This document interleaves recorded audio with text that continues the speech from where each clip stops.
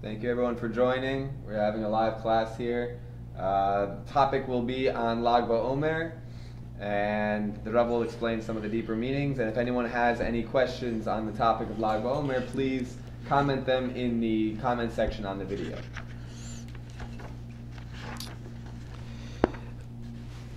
Okay. The idea of Lag BaOmer, the entire idea of Lag BaOmer, is that Lag BaOmer is the chayas, the life force, the energy, the oir within the month of Iyar. And generally, Iyar, the time of Sphira, corresponds to a time of mourning, which we'll understand a little further why, a time of katnus, of constriction, of smallness. And Chai Iyar, which is the day of chayas of Iyar, the life of Iyar, is a day where we receive the light to be revealed within the darkness, within the constriction, within the smallness, within the exile. We receive the light, and Lag BaOmer represents the time of the Or, and particularly the Or Aragon is the hidden light that was revealed later through Rabbi Shimon Bar Yochai. That's why also Lag BaOmer is the same day that the man started falling in the desert, because it gave nourishment to the people in the desert. And that's symbolic of the idea of Lag BaOmer. It's a time when we receive light in the place of the desert, in a place where there's no food, in a place where people are famished and people don't have what to eat and don't have nourishment. The idea of the lag is the oil to reveal the light within the darkness. This is also connected to Sama Nafshi Lakim Lekel Choy, that my Sama Nafshi, my nefesh, my soul yearns Lekel Choy, to the living God. When will I come to see the face of Elokim? Tzama Nafshi Elokim, it's a verse in Psalms, in Samach Gimel 63. Tzama Nafshi Elokim, my soul yearns for Elokim, Lekel Choy, for the living God. Kel Choy, in numeric value, is 49. So the whole idea of the sphere is the longing to have an experience of Kel Choy. Kel Choy is a living God, something that's alive, that has life force, that has animation, has vitality, has freshness. And Matzah Yavavira, Pnei Elokim, the Pnei Elokim, when will I come to see the face of Elokim? Elokim represents the idea of judgment and constriction and limitation, concealment. Elokim is the Kli Hashem. Elokim is numeric value is 86, which is the same numeric value as the word the Kli, the vessel of Hashem's light, of Yud-Kei Vav-Kei. So that Pnei Elokim is the inner essence of Elokim. The inner essence of Elokim, which is the middle letters. Elokim is spelled with 5 letters, Aleph, Lamed, Hey, Yud, Mem. And the middle letters, which is Lamed, Hey, Yud, has, if you do the Pnei Elokim, which is the letter before that, which is instead of a Lamed you have a Chaf, instead of a Yud you have a Tes, instead of a Hey you have a Daled. So you have the numeric value of the word 33, which we'll understand a little bit more. But the basic understanding of Lag BaOmer is that Lag BaOmer is a time when it's revealed in the world a new light, which is a light that allows us to exist in exile, to be in the place of exile and still be connected to the light. This is the Lekel Choy, the living God, which is also connected. We're just throwing up a lot of ideas, now we'll understand them a little bit more. This is also connected that we say that Loinago Kavod Zeh B'Zeh, that the students of Rabbi Akiva did not have respect for each other. What does it mean they didn't have respect for each other? It doesn't mean that they didn't love each other, because Rabbi Akiva is the famous person that said the statement of that love your fellow neighbor is a great principle of the Torah. So of course the students of Rabbi Akiva, they're called the students of Rabbi Akiva, of course they loved each other, they didn't have respect. What does it mean to have respect? Respect means to respect a person for who they are right now. A parent can love a child, and sometimes a parent loves a child, you love the child the same way you love the child when the child is a 2-year-old, is the same way you love the child when the child is 20 years old. But that's not respecting the child. Respecting the child is recognizing that your child is actually not 20. That's the idea of kavod. Kavod comes from the kvedus, the idea of to recognize that the person that you're having a relationship with is a living being and is constantly changing. And it's a lekel choy, just like with Hashem, you have a living relationship with the God of life. Same thing also in relationship with people. You recognize the awareness that the person is constantly changing. When you relate to somebody from a perspective of, I know this person already. Some people, you meet someone after 20 years and you say, oh, I remember this person the way they were when they were 20 years old, so it's probably the same type of person. When you relate to people from a perspective of kvar, which is when it's old, then it's not a living relationship. The relationship is without covenant, without honor. This is why we say that exile, galus, starts on nar kvar. What does galus start on nar kvar? That when Yecheskel says that he was across the river of Kvar, what does Kvar mean? Kvar means that it was already. That's exile. Exile means to be in a condition that you say it's old, it's already, I know this already, I know who you are already, there's nothing new, there's no ischach, there's no renewal. And this is the idea of like Ba'omer, which is to bring chayas, life, vitality, freshness, newness into our experiences of life, and to bring life and order into every single aspect of our life, even into the place of a choshech, even the place of the darkness. This is Bekitzer, this is in general what the idea of Lag Ba'omer is, and now we'll try to understand a little bit the details. What is Lag Ba'omer historically, and how it developed into a minor form of Yom Tov, and how we celebrate it today. So let's start off what is Lag Ba'omer, simply how we understand it. So there's a famous Gemara, the Gemara in Yevamos. It says like this: that there was Talmidei Rabbi Akiva, there was 24,000 students of Rabbi Akiva, and these 24,000 students of Rabbi Akiva passed away from Pesach to Atzeres, from Pesach until Shavuos. And this is what the Gemara says. The Gemara just says, our sages just tell us that they passed away. Why did they pass away? Because they didn't have respect for each other. It just says that they passed away. It doesn't say in the Gemara that we mourn their passing or that we commemorate their passing. It just tells us the fact that this is 24,000 students. 24,000 students of Rabbi Akiva passed away. Later it says in the Rishonim, it says already in the Goynim, through Goyin and others, that because of that, the time period of Sfira between Pesach and Shavuos is a time of mourning. We're mourning for the death of the students of Rabbi Akiva. So why do we celebrate Lag Ba'omer? What's Lag Ba'omer?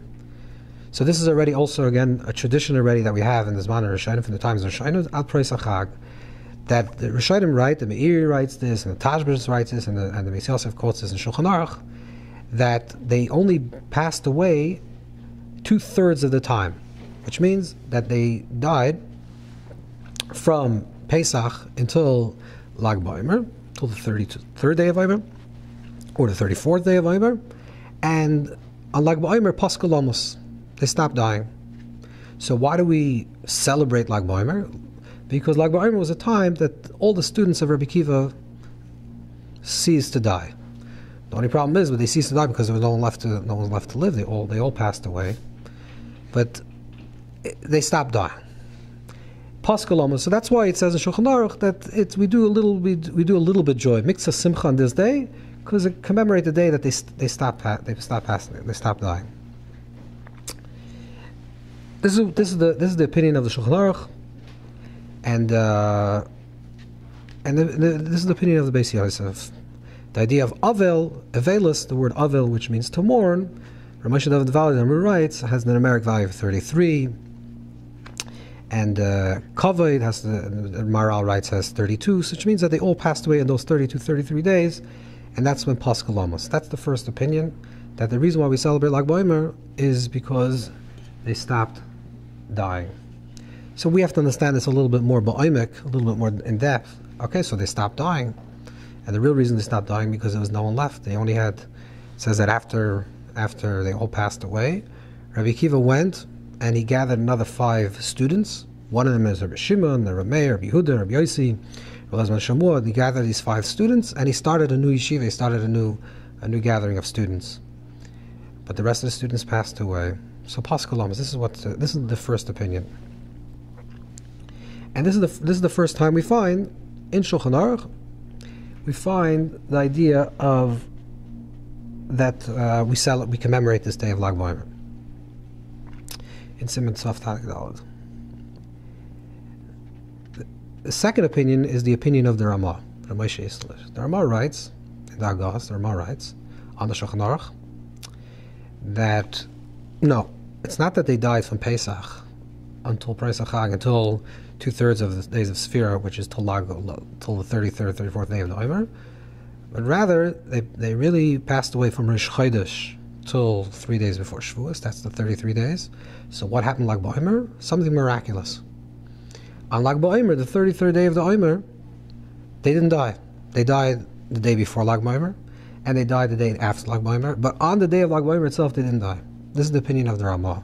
So we can understand now, according to the Ramah, that Lag BaOmer has some special quality.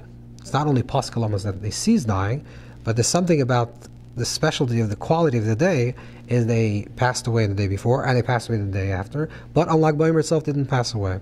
So what is the special quality of Lag BaOmer that because of that they didn't pass away? And interestingly, the Ramah himself passed away on Lag BaOmer. The Yard says the Ramah is on Lag BaOmer. This is the second opinion. Another opinion is the opinion of the Maril. The Maril has another opinion. The Maril writes, Maril writes that when it says that they died only for 33 of the days, it doesn't mean that they died from Pesach until Lag BaOmer or from Rosh Chodesh till 3 days before Yom Tov, Shavuos. But the Maril, Yaakov Molin, was a very important Ashkenazic scholar. He's the first person to write Minig Ashkenaz, the customs of Ashkenaz, in the 14th century. The Maril writes that they passed away only on Yemei Chol, only on weekdays. They only passed away on weekdays. And they didn't pass away on Shabbos. They didn't pass away on the days of Yom Tov, and they didn't pass away on Rosh Chodesh. So if you eliminate those days, those are 17 days in total, so you only have that they died on 33 days. So really, according to the Maril, on Lag BaOmer itself, they actually passed away. It's just symbolically, because 33 days passed from the beginning of Pesach, of the times of the Sphere, we symbolically commemorate this day as the day of Paschal Amos that they stopped dying. Another opinion is we find in the Marsha. The Marsha has an interesting opinion, not here in Yevamos, elsewhere. The Marsha writes that the reason why we celebrate Lag BaOmer is because Lag BaOmer there was a supermajority, which means that the days of Sphere is 49 days. You divide the 49 days into 3, which is 16 and a little bit, 16 and a third. And so in 32 days, a little bit passed, you actually have the supermajority from the days of Sphira. Right? So you have 2/3. 2/3 of the days of Sphira already passed. And he says that's the reason why we celebrate. We'll have to understand this opinion a little bit further, because it seems that when 2/3 of the day of Sphira have already passed, it seems like that day, which will be Lag BaOmer, is the peak of Sphira. That's like the height of Sphira. So why in the height of Sphira do we celebrate? This is four understandings of why we celebrate Lag BaOmer. Because they ceased to die, they did not die that day, it's symbolic of that day, or because 2/3 of the Omer passed. Then there's the more famous reason, or the more known reason that people have heard about, that the reason why we celebrate Lag BaOmer has to do with, it's the day of the Hilula of Rashbi, the day of Rashbi's passing. Rabbi Shimon Bar Yochai is one of the 5 students, like we said before, one of the 5 students that remained after Rabbi Akiva. After all the students, 24,000 students from Rabbi Akiva passed away, one of the students that remained, that Rabbi Akiva taught Torah, was to Rabbi Shimon Bar Yochai. And Rabbi Shimon Bar Yochai passed away on this day. Like it says in Kisvei Ari, it says in the teachings of the Arizal, that it's Yom Shemes Rashbi, the day that Rashbi passed away. The Chidah says maybe it's Yom Simchas Rashbi, but the understanding of all the tzaddikim since the times of the Baal HaTanya forward, and the Yonis Leibshitz and all the great tzaddikim wrote that it's Yom Shemes Rashbi, that there was a tradition that actually the day that Rashbi passed away. So this is very strange. On one hand, you're saying that the whole idea of Lag BaOmer is because Paschal Amos, because they stopped dying. the students of Rabbi Akiva stopped dying. So therefore, we celebrate the day of Lag BaOmer because it's the day that they stopped dying. On the other hand, you say that the whole reason why we celebrate Lag BaOmer is because the day Rashbi passed away. So is a person's passing away a positive thing or a negative thing? Huh? And he's a student of Rabbi Akiva, exactly. So if you want to say, some people would say that maybe because Rashbi lived a full life, they died in a younger life. But it seems strange that the Hilula, the day of Rashbi, the day that he passed, that should be the day of, it's almost, we have to contrast those two deaths.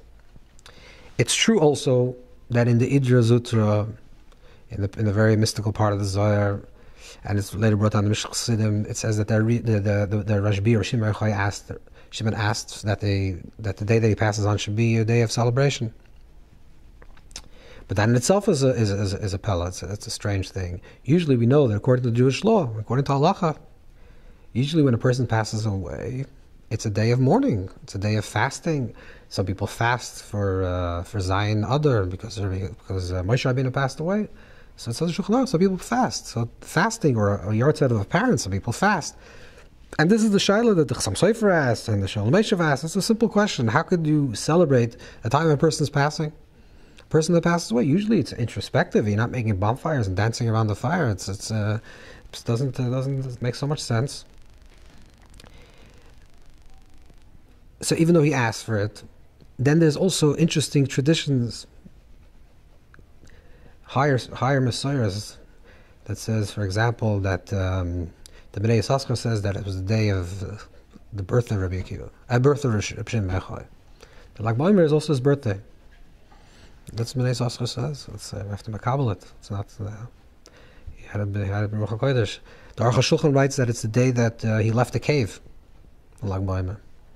Which incidentally, in the Gemara, where it says that he talks about he left the cave, is page Lamed Gimel, page 33 in Shabbos.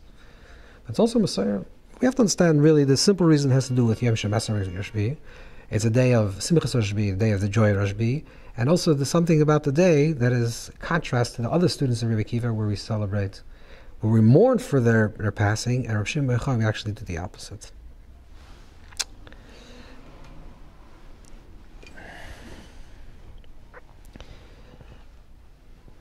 So why do we really mourn for the Talmidei of Rabbi Akiva? Talmidei of Rabbi Akiva, they passed away. Why do we mourn? What's the mourning? And it's also interesting because, unfortunately and sadly, it seems it's not the most tragic event in Jewish history. We just lived through Churban, and there's tremendous pogroms and persecutions throughout the years, and we don't find that for 33 or 49 days, or however you practice, people don't get married and they don't play music and they cut their hair. Why dafka the students of Rabbi Akiva deserve such a memory and such a national place of mourning? So on one level, and this is what the phrase, the way the sages also phrase it, is that when Rabbi Akiva was Kula Libra Rabbi Akiva, everything followed Rabbi Akiva. Rabbi Akiva was the person of Torah Sheba'al Peh. Just like Moshe gave Torah Shebiksav, Rabbi Akiva was the nitzvos of Moshe, was the embodiment of the whole oral tradition of Torah Sheba'al Peh. So we have to understand that the death of the students of Rabbi Akiva was not just a death of another teacher that had other students. The death was, in the language of the Gemara, the world was shimum, the world was empty, which means there was chas v'shalom, a fear that the Messiah of Torah Sheba'al Peh will be lost, or a lot of it's forgotten. So there was not just that Talmidei Rabbi Akiva passed away. Talmidei Rabbi Akiva, it represents a certain Messiah of the receiving of the Torah that was lost, that was potentially lost. So that's why Lag BaOmer, which Paschal Lamus, the Chidar writes, that's the day that Rabbi Akiva opened up his new yeshiva. That's the day that he gathered the 5 students. The Kaf HaChaim says that's the day he gave them smicha, which means the day where we celebrate Lag BaOmer, in contrast, is we're saying like this: there was a time that Torah Sheba'al Peh, the oral tradition, the living oral tradition that was the embodiment of Rabbi Akiva, was in peril. there's chas v'shalom a possibility of a lot of Torah shall have to be lost. And what did Rabbi Akiva do? What did Rabbi Akiva do is something unique and amazing. We cannot understand what that means to have 24,000 students, and God forbid they all should pass away in a very short period of time. But let me give you an example. I don't know if it's such a good example, but let's say, imagine, I don't know where you're living, but let's say you're living in a place that for a down payment of a house, you have to pay $24,000. Halavai. You have to pay $24,000, and you collected it over years of time. Rabbi Akiva collected students over years of time. It didn't happen one day. And he collected and collected and collected, and he had 24,000. This is the this is the Rabbi Akiva, this is the tradition of the living embodiment of Torah. And then in a very short period of time, you have $24,000, and you invest it, and shamem, everything is lost. Lost. For 20 years you're waiting to have the money to be put away to buy your house. And then in a very short period of time, in 33 days, in 1 month, everything disappears. What would you do? What would be the natural reaction of a person?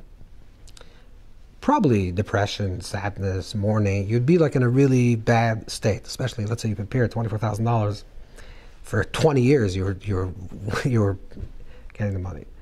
And then a friend of yours comes and sees that you're in a bad place and says, I see that you lost $24,000. It's terrible. Your whole dream is shattered. Here's $5. Here, I want to be very nice to you. I want to be kind to you. Take $5. What are you going to do with $5? You need $24,000. You don't need $5. If someone will give you $5, you would feel like it's almost a slap in the face. Now let's try to think about Rabbi Akiva. Rabbi Akiva loses 24,000 students. And the day after he loses it, the day when they finally die, what does he do? He goes and he finds another 5 students. So we have to imagine the godless, the greatness of Rabbi Akiva is that he looked at the possibility and said, there's always possibility for a new tomorrow.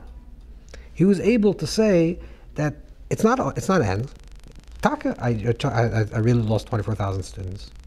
And Rabbi Akiva also lived through a very painful time in history, which if you know a little bit the history of the times of Rabbi Akiva lived through the time of the Bar Kochva revolt, when there's the character of Shimon ben Kaziva that was about 60, 70 years after the destruction of the second Beis Hamikdash, the second temple, which was a 70 common era, so this is like 130 common era. And there was a character, Shimon ben Kaziva, Bar Kochva, who was later called Bar Kochva, the son of the star, because Rabbi Akiva said, Dar Chechem Yaakov, that he will be Mashiach. And they actually thought at that time period that they will overthrow the Romans and rebuild the Beis Hamikdash. And Rabbi Akiva carried the banner of Bar Kochva and said that he's Melech Mashiach, he's the King Mashiach.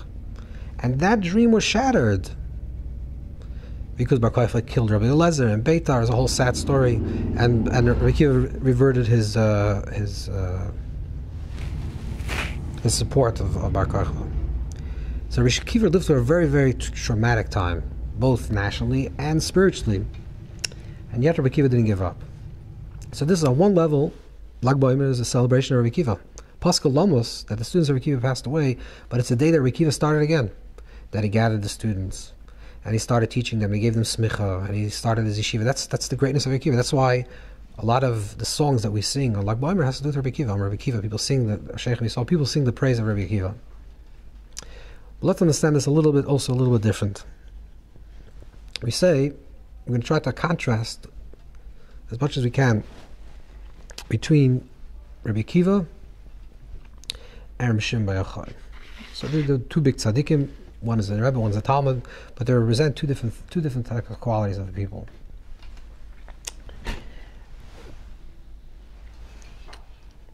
Rabbi Akiva was a person. This, if you read a little bit of Chazal, what they speak about Rabbi Akiva was a very embodied person, very much connected to this world. He was very rich, and he married a very rich woman, and then he became very rich on his own. Then he married a princess. Rabbi Akiva was a very embodied tzaddik. Very much, it says that Rabbi Akiva that his hand was the hand of aniyim, hand of charity. Rabbi Akiva was very much a tzaddik that lives in this world, a tzaddik that cares about this world. This is the madrega, this is the level of Rabbi Akiva.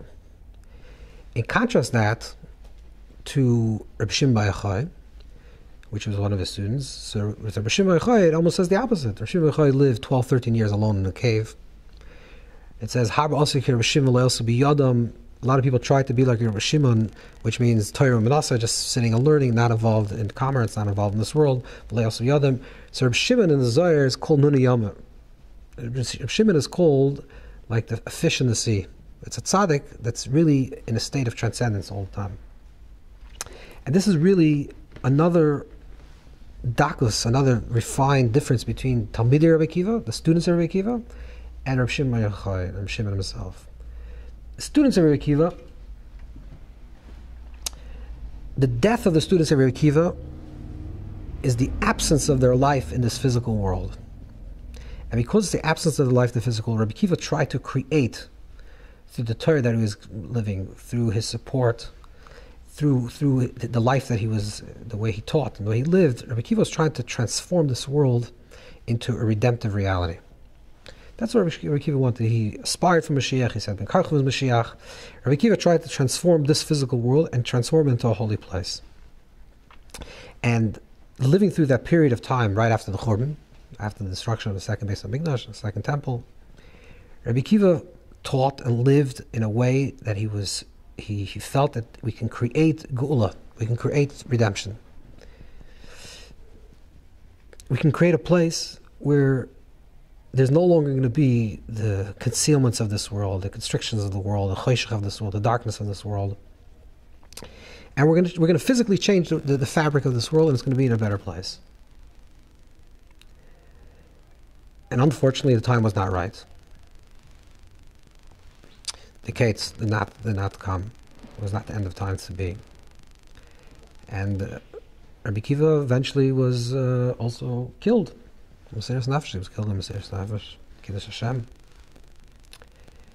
And it was the end. So that, because Rabbi Akiva lived that way, the death of the students of Rabbi Akiva represents a state of mourning, an absence. What is Rabbi Shimon bar Yochai? The oyer of Rabbi Shimon bar Yochai, the light of Rabbi Shimon bar Yochai, is a different type of light. The oyer of Rabbi Shimon bar Yochai is the light of the Geula within the Galus. There's two ways how to deal with Galus. One way to deal with Galus is with exile, constriction, limitations, the state that we're at. One is to say, we don't like it, we don't want it, and we're going to create a Geula reality. And obviously we can just create the vessels for it, but it has to be a cosmic event, and Hashem has to bring down Mashiach, and the world is changed. What's the oyer of Reb Shimon? What's the light of Reb Shimon? The light of Reb Shimon is the light of Pnimiyas HaTorah, the light of the internal Torah. There's the external Torah Kaviyachol, the external aspect of the Torah, which is sort of the body, and then there's the Pnimiyas HaTorah, the internal Torah, which is the soul. When there's a death, when someone, God forbid, passes away, so death, actually two things happen. The body passes away. The physical body dies, and therefore it's painful. But the neshama is actually released to a higher spiritual realm. The neshama doesn't have the confines of the body any longer, and it just reaps the benefit of all the actions that it did in this world. So from the perspective of the chitzonius, from the perspective of the body, the external, death is the end. But from the perspective of the soul, from the spiritual realm, there is no death. So that's why we have two people died in this time period. One is Talmidei Rabbi Akiva, and we mourn for that because they represent the body. They represent the Torah Sheba'al Peh, the living body of Torah Sheba'al Peh in the physical realm. And Rabbi Shimon bar Yochai represents the teachings of the Zohar, the Pnimiyas HaTorah, the inner light of the Torah, which never dies. And in fact, that's why the death of Rabbi Shimon in the Zohar is called Hilula. On his own death is called Hilula. Hilula in Talmudic language, in the Gemara language, which is in the Guf language, in the body language, Hilula actually means a wedding. So in the language of Chazal, in the Gemara, Hilula means marriage. In the language of the Zohar, Hilula means death. How could death be marriage? Because it depends from which perspective. If your perspective is from the body, from a body paradigm, then death is the end. But if your perspective is from a spiritual realm, then on the contrary, death is actually a release. Now, not that the tachlis is not to refine the body, but when death actually happens, the soul is released, becomes even larger. So this is the Hilula. This is why Reb Shimon, which represents the embodiment of Torah, Pnimius HaTorah, the internal Torah, is connected to a new type of light. It's a new light. What was the light that Reb Shimon Bar Yochai brought down to this world? Now, of course, there's a Messiah of the Pnimius HaTorah even before Rashbi, but Rashbi, just like Rabbi Akiva becomes the embodiment of Kula Libli Akiva, Rabbi Akiva becomes the embodiment of the Gemara. The same thing with Rashbi becomes the embodiment of Pnimius HaTorah. He's the nitzis of Moshe that brings down the Pnimius HaTorah, the internal Torah. Because he's the nitzis of Moshe that brings down the internal Torah, his death is actually celebrated. That's the opposite of what you would think. That what appears to be on a physical level one way, sometimes on a spiritual level is actually the opposite. And this is the depth of what the Marsha said before. We quoted the Marsha that what's Lag BaOmer, that it's the supermajority of the days of the Omer. What's the days of the Omer? The days of the Omer, it's Tzom Nafshel Elikim. Tzom Nafshel Elikim means I desire to be closer to Hashem. Pesach is we receive godless, we receive greatness, leave Yitzias Mitzrayim. And then all of a sudden we experience katnus, constriction, which we spoke about many times, that during this time period, all of a sudden you feel like you're missing something, because Hashem wants you to create the kelim, the vessels.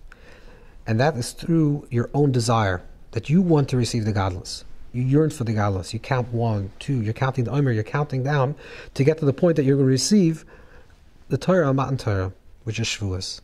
So in this time period between Pesach and Shavuos is a time where it's the metaphor, the mashal is K'ish Nida, like a woman and a man that separate from each other.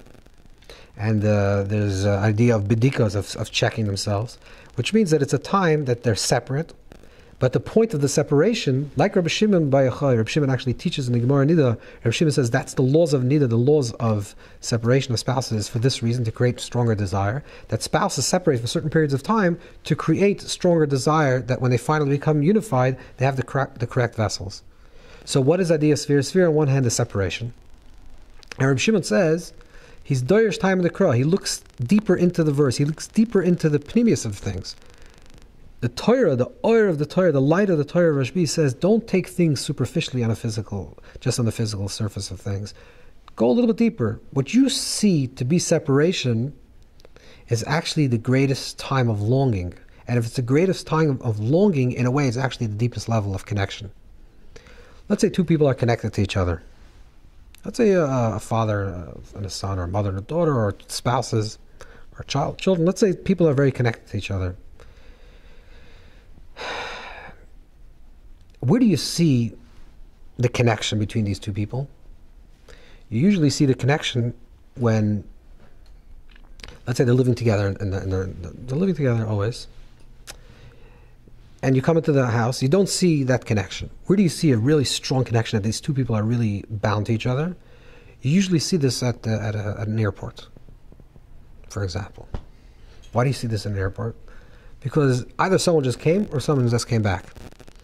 So when two people are living together and they're having a harmonious life, okay, even they love each other and they're very connected to each other, you don't see that strong tshuka for each other. When you see the tshuka, when you see the strong desire, either when they just came back from a trip, you haven't seen the person for a long time and people are all ecstatic, or the person's about to leave you. So this is what happens, is when there's a reunification or there's about to be a separation, that's when actually the true unity is connected. And it can go even deeper.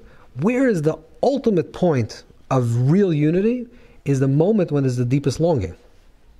When you long for kivinu, kave, that a person longs and hopes for something, is a kav, it's actually a line. That connects to the relationship. Sometimes the deepest connection is found in the place of the most absence. Because the person is most absent now, the person left and is not coming back for a long time. It's like the peak of the point of time. The person left for a month, and it's the 15th day. They didn't leave just recently. They're not coming back for another while. At that peak moment, that's when the greatest longing for that person is. And because there's a greater longing, it actually reveals a greater connection.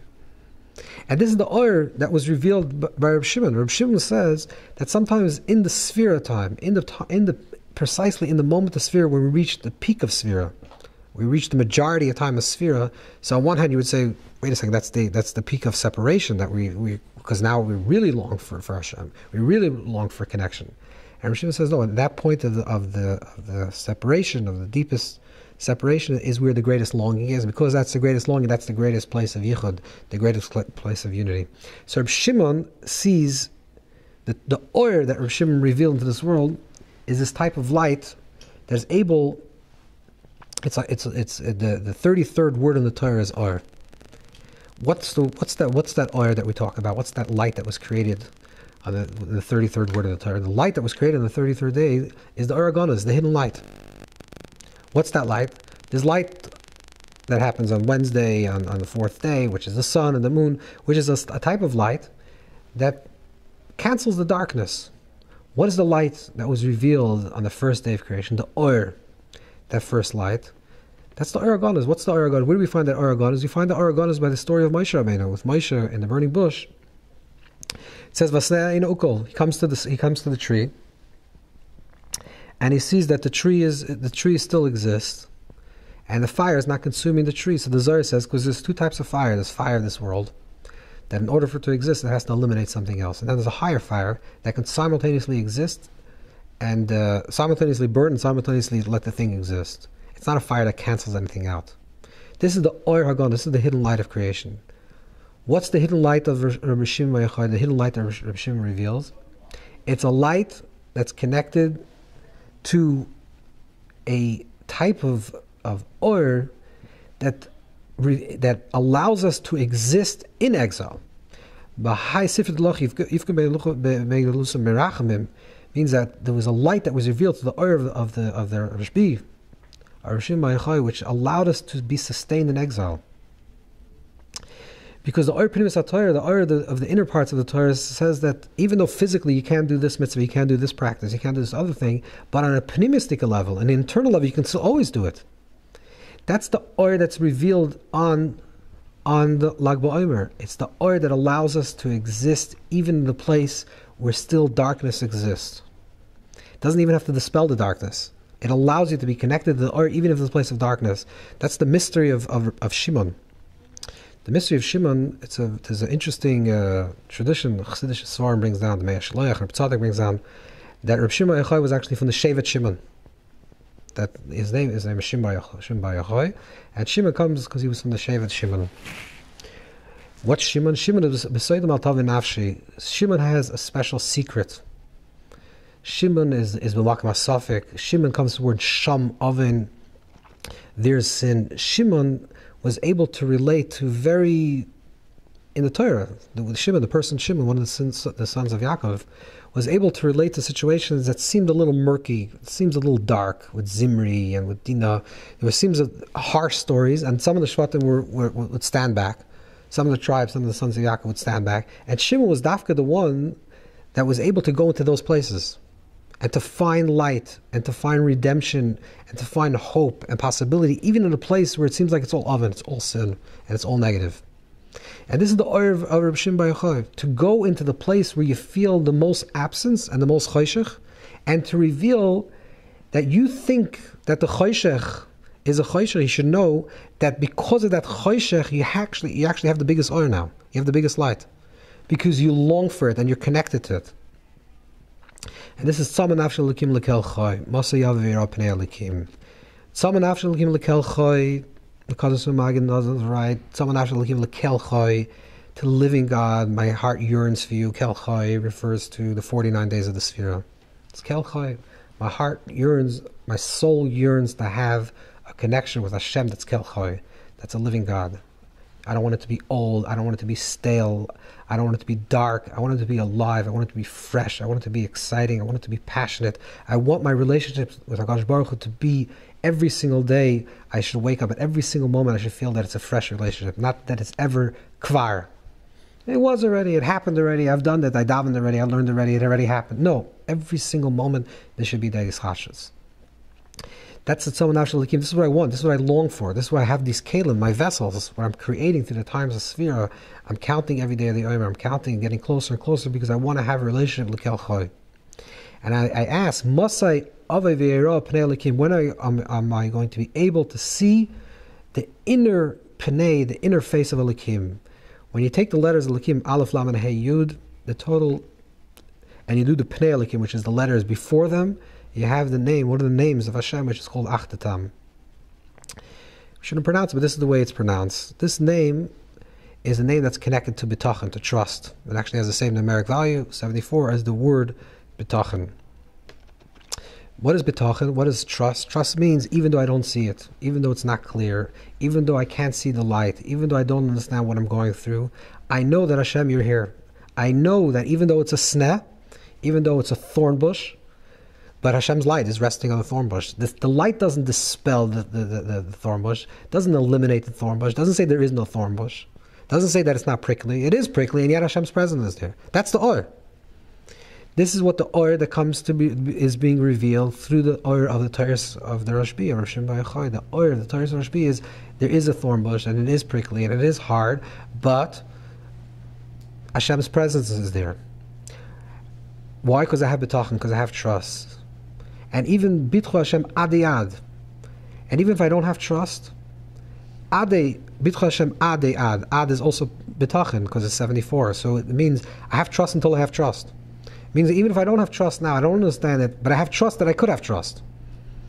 That's also even a deeper level. But I really am asking for is Masayav Ve'era Pnei Elikim. When is all this going to end?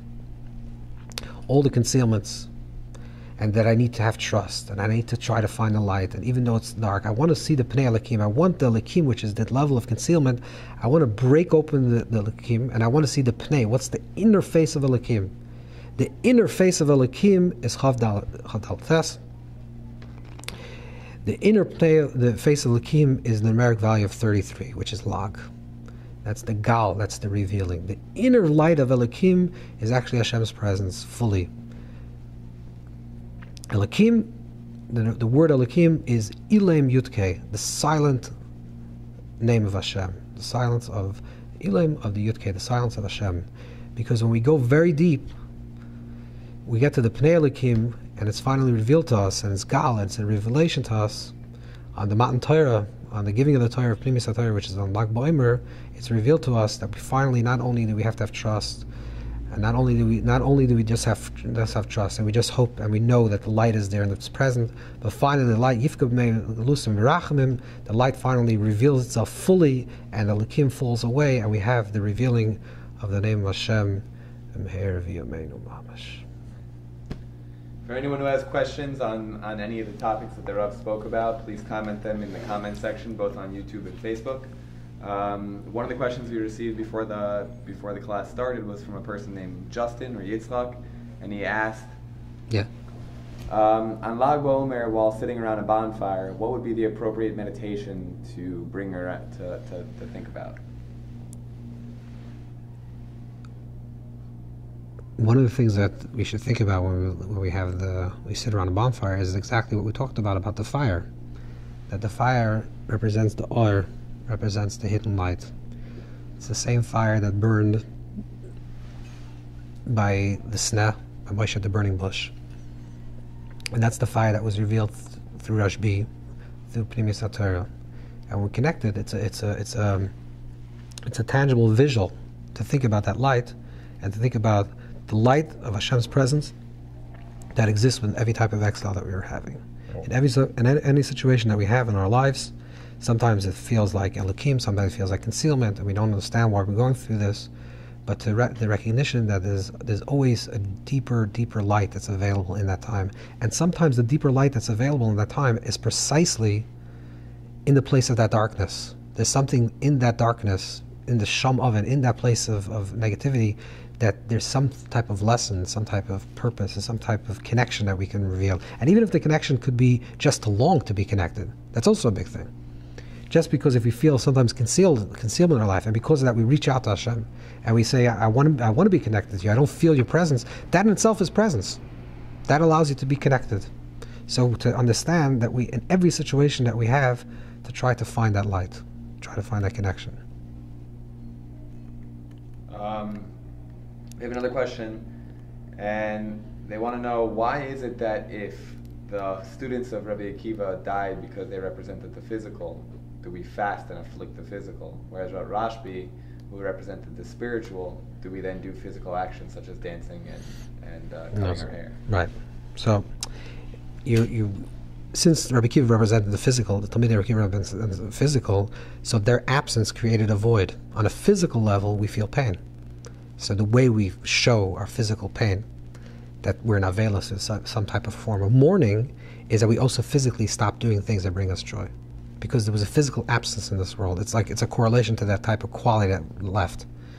Rashbi passing away was actually a release of huge spiritual energy in this world. Because, like it says, it's that a tzaddik that passes away, a tzaddik that passes away is found more present in this world, even more present than he was during his lifetime or her lifetime. Which means because once the tzaddik leaves this world, the fullness of the tzaddik's life beyond their body is fully present. So there's actually a time to celebrate and to feast. And to do things that also symbolically connected to the Oyer of Shimon Yochai. If it's to learn the Zohar or to even bonfires or things like that, these are all things that are connected to Rabbi Shimon.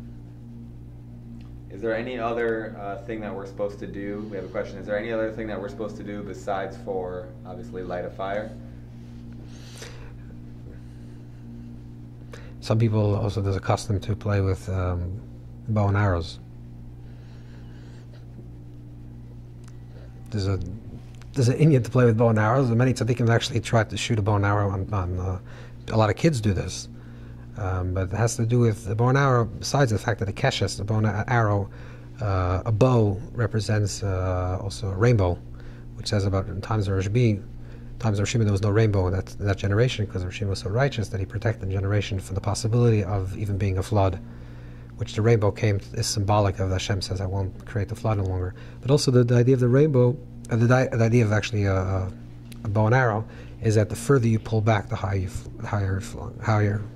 it flies, which is exactly what we're saying. The depth of something that seems one direction actually reaches the other direction even further. The depths of separation in times of Sphira brings the greatest longing, which brings the greatest connection. So it's connected to that idea. It's time to think about Pneumius, something more internal, something more deeper. We have a question from a very holy Yid named Acher, calls himself Acher, and he says that it seems to have been proven conclusively in certain books that Lag BaOmer is not the yahrzeit of Rashbi. How? No, it's not. No, it's not. It's not. No, that's an incorrect statement. What it says is that there's the first place that we find that Lag BaOmer is mentioned as a day of Shemes of Reb Shimon Yochai, the Rashbi, is in Kisvei Arizal. So Shar Kavanas, it's mentioned in Kisvei. In Kisvei, the Chidah says that there's another version that they found, that it doesn't say Yom Shemes Rashbi, but Yom Simchas Rashbi. Because that's actually brought down that the Arizal said that you're not allowed to say Nachem on the day of Simchas Rashbi, so it's the day of the joy of Rashbi. However, whether it says in Kisvei Arizal, let's try to understand this a little deeper. Just because something says 200 years before something else doesn't make it more real. In other words, the Gemara doesn't say, the Gemara which is recording the events that happened at that time, or the Zohar, does not say that Reb Shimon Yochai passed away on that day. If this is the correct version of the Shar Kavanos, if this is the correct version of the teachings of the Arizal, then it does say that Reb Shimon passed away, that he did pass away. If this is a Talas Atvus, if this is a mistake in the print, which is possible according to the Chidah, when it says Yom Simchas Rashbi. However, the Arizal lived 500 years ago, but there were great tzaddikim, like I said, like the Baal HaTanya, and the Bnei Yisachar, and the Yonis and Eibshitz, and etc., etc., etc., all the great tzaddikim in the last few hundred years. That said, just like they said that it's the day that Rabbi Shimon was born, which doesn't say anywhere, and it says the day that he left the cave, which also doesn't say anywhere, which means that there was a spiritual Messiah through Balei Ruach HaKodesh. to people that had the high spiritual sensitivity, that they understood that this is the day that's connected to Rashbi.